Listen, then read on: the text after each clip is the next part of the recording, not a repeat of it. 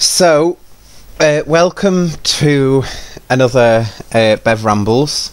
I hope that you guys enjoy this one. This is going to be kind of interesting to see what other people's opinions are on stuff. If you want to get involved in the debate, then feel free to leave a comment below at any time. Feel free. And place as many comments as you like, because I'm really not bothered. But if you do genuinely have something to say about it, then feel free to comment about it. So in this one, is this Drunken Rambles? Is this what I called it? I think it is. I'm drinking vodka again. I mean, would you believe it? This one is produced in the UK. Blah, blah, blah. It's actually from Liverpool. So, yay to Liverpool. We produced vodka. And it's actually not that bad. And I'm having it in a pint glass with orange juice. In fact, that needs topping up a little bit with more vodka. The reason that I'm literally having pints to drink tonight is because I've had the week from hell, which, you know, some of you guys may well have seen my video that went up the other day about it. And so, yeah, it's just genuinely been a really shit week, and I've not enjoyed it. And I've got to say, my brain has actually done quite well, because I think I've blanked most of it out, because it was only today that I was sat in on my, oh my god, it is actually Friday. Like, it was only the other day that I was opening up the letter, and there was my bad news. If you want to go and have a look at the video that I put up the other day, then go back to my account, because I've had enough of putting links in. Oh my god. Okay, so let's go on to news stories to talk about, because there is so much going on at the moment. Of course, the main one to talk about is to do with what's happening over in Egypt. Now, Egypt is a bit of a concern for me at the moment, not because I'm in Egypt or kind of anywhere close to it, but this in my mind, in my way of thinking, this could lead to kind of a world war. I mean, let's face it, you've got Egypt, which is all over the news at the moment. You've still got Syria, which is kind of almost the same as Egypt, with like people just fighting every single day, hundreds of people killed every single day. This is unbelievable stuff that is happening, and it is happening in other parts of the world that the media just don't seem to report on. And I think it's about time that there was something that gave in all of these things. You know, we had the uprisings in Egypt, they overthrew the government. People seemed to be kind of happy about that. The Muslim Brotherhood got voted in, and, you know, they started doing things that people didn't like. People took to the streets and said, we're not happy about this, you know, and we're going to keep coming out until politics is the way that we want it. And now we've seen what is happening, which is just disgraceful, in my opinion. I don't actually think there is need for it to go to the point that people end up getting killed because of all of this, but other people will think different. Because I do kind of keep an eye on the news and what happens during the week and all that sort of stuff, I have had a few friends that have asked me what's going on in Egypt, like, why is it kicking off? The only thing that I can find out about this, and I'm told this by several different sources, is that it's to do with the Muslim Brotherhood, which is the government that got voted in but have since kind of been overthrown out of power. And they're kind of retaliating against these people that did the uprising, but the people who did the uprising have got the support of the army in the country. So the army is basically fighting these other people, and it's a complete and utter mess. That's the way that I understand it to be at the moment. I could well be wrong. I don't know about this. The thing is, though, it's one of them things, like, how many people have to die before these people get round the table and talk it out? Because, I mean, that's all it's going to boil down to at the end of the day. You know, that's what is going to have to happen. And whether it involves 10,000 people dying or one person dying, it's still one person too many. You know, it doesn't have to resort to people dying to sort this situation out. But there are some people who are just pig-headed, and they won't get round the table and talk it out. They should do, but they won't, and it's people. They do my head in.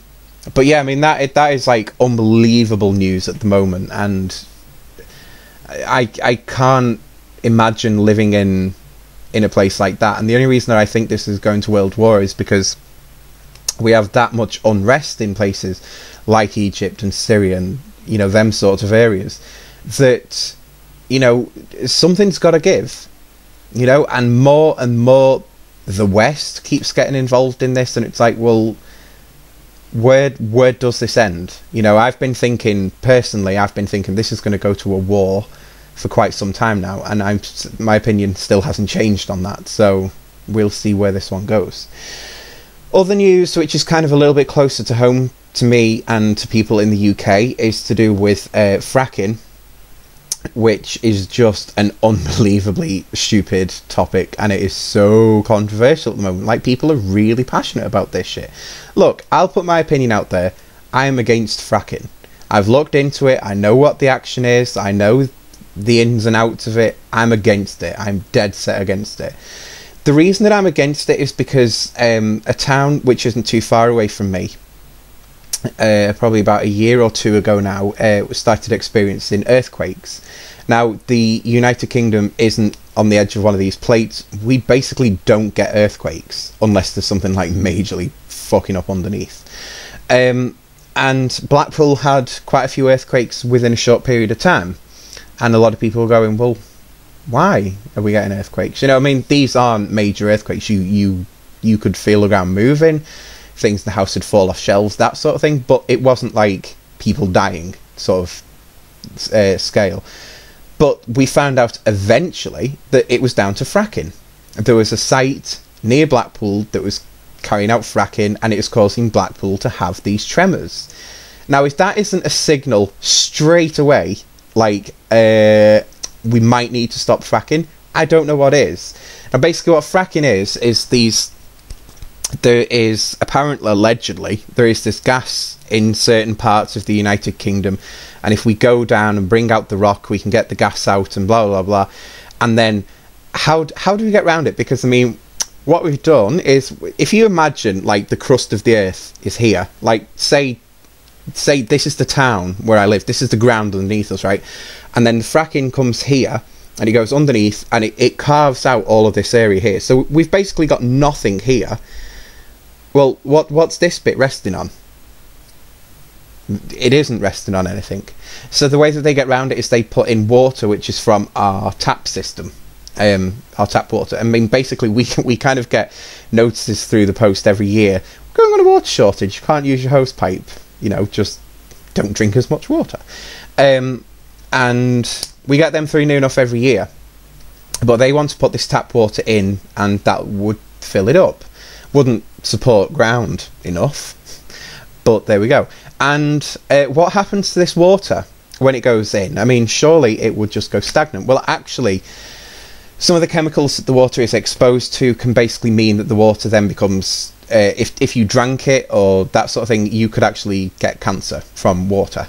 Like, that's basically what this boils down to. Like, you can get ill from this water that they're putting in. Like, yeah, that's great, isn't it? I mean, you want holes under your house, fill in with that stuff, don't you? Don't you? Is that just me? So, why is this coming to the news recently? Well, because our Prime Minister, David Cameron, has turned around and said that the public of the United Kingdom need to start supporting fracking more, and that, you know, it could supply us with, like, what, 7 years worth of gas or something like that. I don't give a shit. I'd rather that we imported our gas from other countries that are dumb enough to do fracking, you know? I don't want my house to be on ground that isn't actually supported by anything underneath. It was only about 2 weeks ago that we saw a hotel in Florida went into a sinkhole. Well, what was that sinkhole caused by? It's caused by the ground underneath basically not existing, and the hotel just went straight into it. What's to stop that from happening? Worse than that, if the fracking took place under where I live in this flat, if this flat went into that sinkhole, I'm going to be surrounded by water that if I inhaled it, I could get cancer. So I'm even less keen on it now. So, of course, what has been happening, of course, is that you get these protest groups that go along, and there is one area, I can't remember where it is, where is it? West Sussex have set up And they've gone, this basically set up a camp next to this site where they're doing fracking. Because of the amount of people that are turning up, it's estimated over 1,000 people are turning up by the end of today. The operation has actually had to be scaled back. The company have had to stop fracking. Now the company have turned around and said, well, as soon as we get the go ahead, we're going to start back up again. But trust me, that is possibly the worst thing to say to activists, because they will just sit out there until you admit we're not doing it anymore. See where I'm coming from with this? So yeah, the people that support fracking, of course, are going, well, you know, the United Kingdom, it would be cheaper for us to make our own, and blah blah blah blah. I couldn't disagree anymore. You know, I mean, we're already paying through the nose for gas anyway. Prices would not come down if we were making our own. You know what this gas industry is like. I know what this gas industry is like. I mean, a couple of years ago I was doing door-to-door sales for a well-known, I won't name the name because they could possibly get me done for saying their name, but it's a well-known French company. You know the one? And I did door-to-door knocking for them, and I got to see some things that were like to do with the profit margins. Now, at the time that I was doing that, they didn't invest in advertising. It was down to the people doing the door knocking to get these customers to sign up, and that was great. The company has since started doing the advertising and is making a lot of money from this. I mean, I think the year that I was working for them, they reported a profit of £2 million or something like that, and people were like, that's not bad. I mean, you as a salesperson, you know, you'd get people on the front doorstep and they would go, well, yeah, but, you know, you're charging that much and you're still making like £2 million a year on that, like, after everyone else has been paid. Like, where's the justice in that? And you'd turn around and say, well, you know what, look at British Gas, how much are they making? Exactly. But yeah, so there is basically a lot of corporate greed that goes into fracking. You know, these companies are going to make money out of it.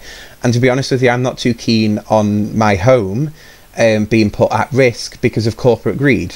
I am completely against that idea, unless they're going to give me free gas, but I don't think they would. So yeah, so I actually I couldn't disagree with fracking even more.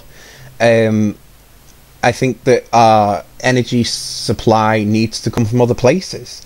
You know, there was a company around here, Walkers, who wanted to build a wind turbine on their own site where they already have a factory anyway. And to be fair, to give them credit, I mean, Walkers are doing shitloads to like reduce on their carbon emissions and that sort of thing. I worked in there. I have had quite a few jobs. I worked in their factory for quite a while. Their toilets are filled with rainwater, so they don't need water coming in from the mains. They have filter systems on like the, I just called it the deep fat fryer, which is basically what it is, but the deep fat fryer, where the potatoes go through to come in, like, to be turned into crisps, they have filters on the output from that. So if you do get any steam off it, it is literally water, and there's nothing bad in it. They wanted to build this wind turbine at such and such a height, and people objected to it because it would ruin the landscape. I'm not being funny, it's an industrial estate. What landscape really is there on an industrial estate? And I'm not being funny, but we are going to have to sacrifice some of our beautiful views to start making some energy, you know? I mean, this wind turbine that they were going to put up could actually keep the factory running, like all the lights on, everything running, for like a couple of days at a time, from like one night's worth of spinning or something like that. You know, it was really good, and it would have kept the factory going.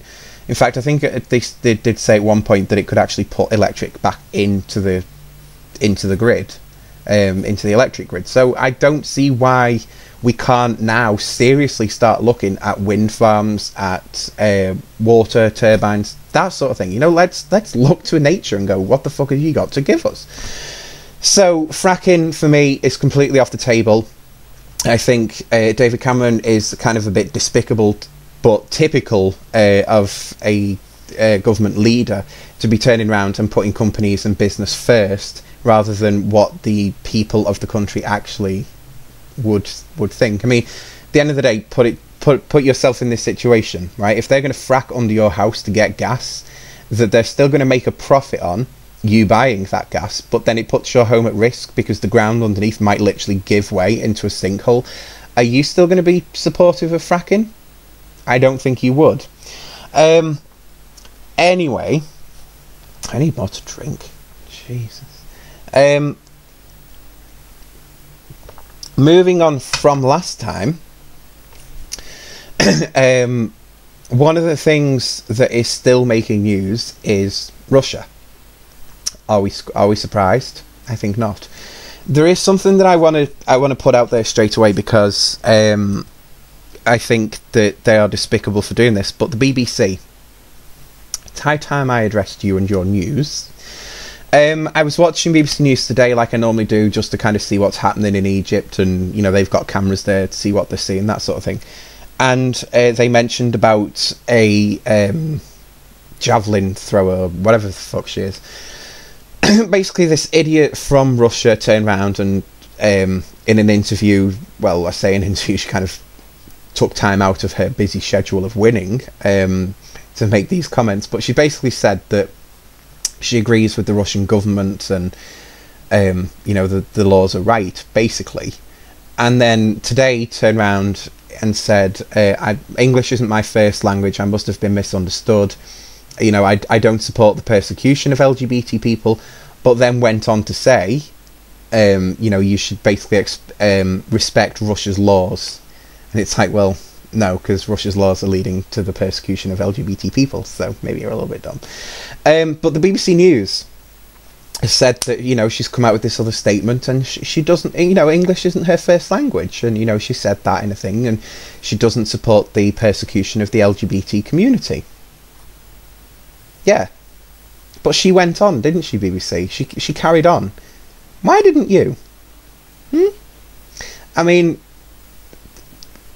moving on a little side note here on the BBC, I'm kind of more disappointed with the news as well, because the day that the laws changed in the United Kingdom, the day that the Queen actually signed in marriage equality for the United Kingdom, same-sex marriage, the day that was signed in, what was on BBC News? This channel that's meant to bring you the breaking news as and when it happens. Was it gay marriage? Was it? No. I think I saw about it on Facebook and Twitter. Yeah. Didn't ever actually see anything on BBC News about it. Apart from on the BBC website, where they put it on as breaking news and said Queen has signed it in. Did it get its own page so that people could read what had happened? Don't think it did it? No. Strange. And then, of course, there's these comments that this fucking weirdo's come out with, and it's just like, yeah, BBC, I'm on to you. In my opinion, I still disagree with Russia's laws. I disagree with any... I still disagree with the Olympics. In fact, I'm even more pissed off with the Olympics, because they turned around during the week and said that if there is any athlete who basically goes to stand up for the LGBT community in Russia, not only will they face the Russian legal system, they will also face disciplinary action by the Olympic Committee themselves. Well, who the fuck are you, Olympic Committee? I mean, really. On a little note on that point, the Olympic Committee say that athletes cannot take part in this sort of activity and that sort of thing, and how the Olympics isn't about what is happening in other countries and their laws and that sort of thing. It is just about the competition, which is fair enough. Only when Hitler was starting his persecution of the Jewish people, did the Olympics do nothing about that? No, they didn't actually. They actually wrote to Hitler and said, would you please basically stop doing what you're doing while the Olympics is on for 2 weeks. I can't remember off the top of my head if Hitler agreed or not. They may have come to some kind of compromise about that. But it just goes to show that in history, people who work on the Olympic Committee have gotten involved in political shit. And I'm sorry, but to turn around and say, you will face our disciplinary action as well as Russia's, well, shut the fuck up. You've completely lost my respect for the Olympics. I genuinely wouldn't have anything to do with them now. And I couldn't actually recommend anyone to have anything to do with them ever again after coming out with comments like that. I mean, that's genuinely disgraceful.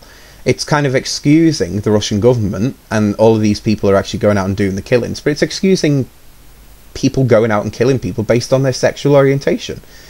So yeah, I'm not a fan of the Olympic Committee at the moment. They're kind of like in my black book. I don't actually have a black book. I need to get a black book. Would be full quite quickly. But yeah, so there we go, and that's kind of the news. Oh, the CIA have also acknowledged that Area 51 exists. Not before time. So yeah, I don't know exactly what they've said, but yeah, we've known that Area 51 exists for ages. A little bit awkward. But anyway, so thank you very much for joining in with this. I hope that you have enjoyed it. And I will speak to you soon. Don't forget to leave comments below if there is anything that I've spoken about in this topic or in this video that you would like to talk about, or you have an opinion on, whatever it is. Just write your comments below, and like I say in the video on the homepage of this channel, let's get the debate started on this, you know? Let's talk these things through, people. Let's actually do it. But yes, thanks for watching, and I will see you guys later.